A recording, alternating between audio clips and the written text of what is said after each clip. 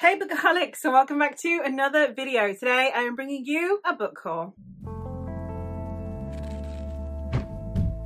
These are the books that I have accumulated physically over the last couple of months. I have my birthday in May, I have Mother's Day in May. Most of these are from those. Also went on a shopping trip in May. So these are the books. These are all of them, and there's a lot. So we're gonna get cracking. I'm gonna start out with the three that I have read, because I read these pretty much as soon as I got them, because I got them in May, read them in May. And the first one of those is This Is How You Lose the Time War by Max Gladstone and Amal Al-Motar. This is one that is a sci-fi romance, and we are following Red and Blue, who are on opposite sides of this conflict that is happening over time and space. They leave each other notes throughout time and begin to fall in love with each other. This is one that I ended up giving 4 stars. It's really well written, it's really intricately written, it's got an epistolary style to it, it's really short. I did think that more of this book was in the telling than in the story, but it was a good time. If you want a fuller review of this, then I will leave my May wrap up linked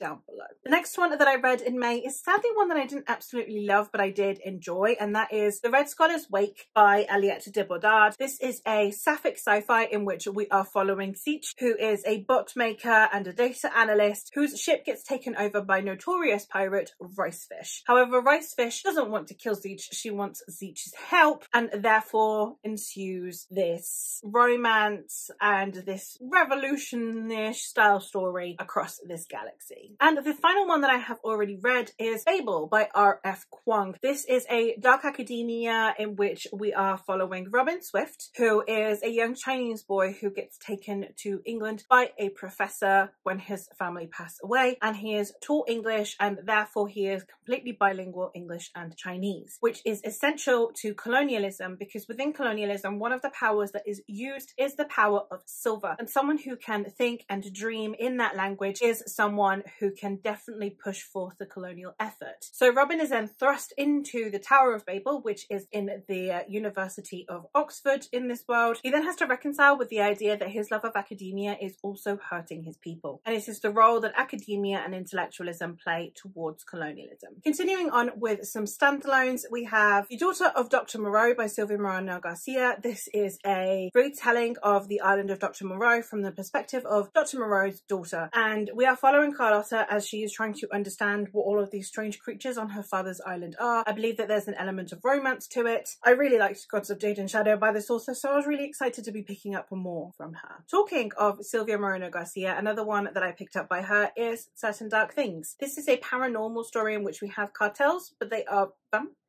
I think. I'm unsure. I'm very excited to be getting to this one. I don't know very much about it, but it is very short, and again, I really like seeing how Silvia Moreno Garcia plays with different genres, so this will be her take on paranormal, and I'm excited to see it. Another standalone that I picked up is Catherine House by Elizabeth Thomas. This is one that is a dark academia. In it we are following Ines, who has joined Catherine House. Catherine House is this very prestigious university, but it's locked doors. For 3 years you disappear. You go into Catherine House, complete isolation, no contact with the outside world. And while most people join Catherine House for the prestige, Ines actually chooses it for the isolation. But this story isn't really about why Ines chose Catherine House. It's about why Catherine House chose Ines. I'm very excited to be getting to some more dark academia, especially by an author of colour, and this one sounds like it's going to be a blast. And the last of the standalones that I have is The Invisible Life of Addie LaRue. I was not going to be picking up anything else by V. Schwab after the Shades of Magic. I wasn't fussed, but my friend Eleanor sent me a copy of the first book in the Villains duology, and I really, really liked it. And now I am back on my bullshit. So I am here to go and give this one a go. This is a romance, I believe, and it is on the more literary side. And we are following Addie LaRue, who, to escape a arranged marriage in the 1700s, I think it is, she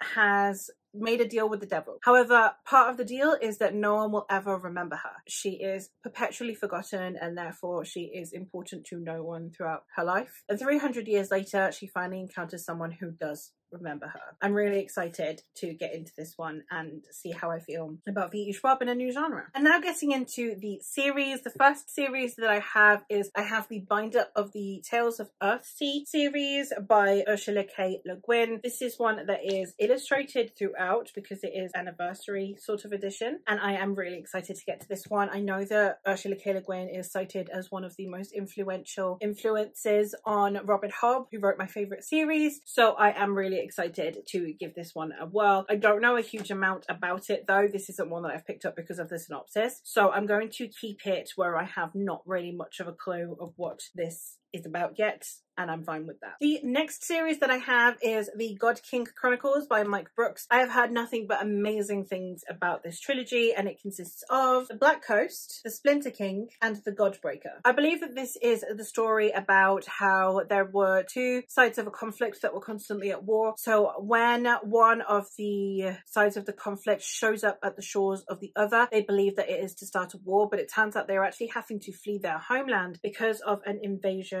of demons of some kind, and they are prophesizing the end of the world. So it's about how this group of people then have to live on the coast of their once enemies so that they can be kept safe from the demons that are ravaging their homelands. I don't know if we're getting multiple perspectives. I don't know if we're getting it from both sides of the conflict, but I am very excited to give this one a go. Another huge chunky trilogy that I am excited to get to is the Legacy trilogy by Matthew Ward. This is another very well regarded epic fantasy trilogy that consists of Legacy of Ash, Legacy of Steel, and Legacy of Light. I believe that this is a downfall of an empire style story in which we have people who were once rulers of an empire and would rule as council, now instead all vying against each other to increase their power. So as this society begins to crumble and fall, heroes rise. I don't know anything else about it. I've heard amazing things. I'm very excited. Another series that I have gotten my hands on and I'm super excited for is The Age of Dread by Stephen Arion. This is the sequel series to The Age of Darkness, and I am very excited to hopefully binge through all 6 books because Stephen has said that they are all like one story, so it takes place a while after. This is, I think, 10 years later. I think it's similar in the sense of the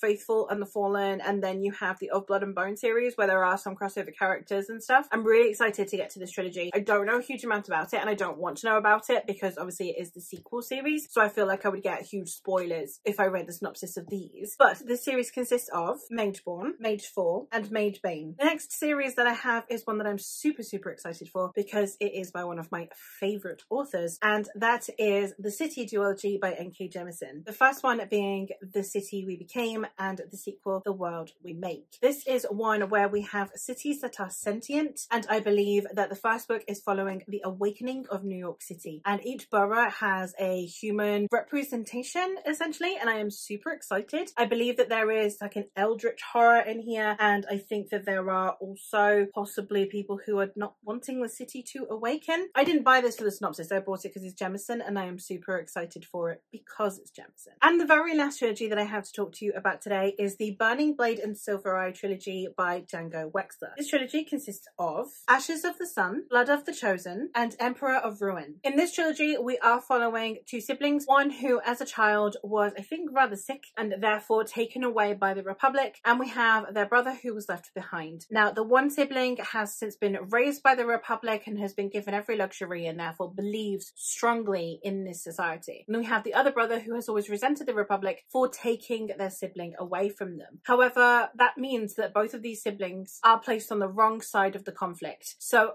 will the bonds of blood be able to overcome these ideals that are coming to a head in this narrative? I'm very excited. I do love me a sibling narrative, so we'll see how I feel about this one, but I have heard such incredible things, and I believe that it's a sci fantasy as well, like it's got the 2, which I'm very excited to see how I feel about that. And there you have it. Those are all the books that I have hauled in the last few months. I am super excited for all of these, as would be expected, I suppose, if you're buying books. But let me know if you've read any of these and your thoughts on them, and I will hopefully catch you in another one soon. Bye!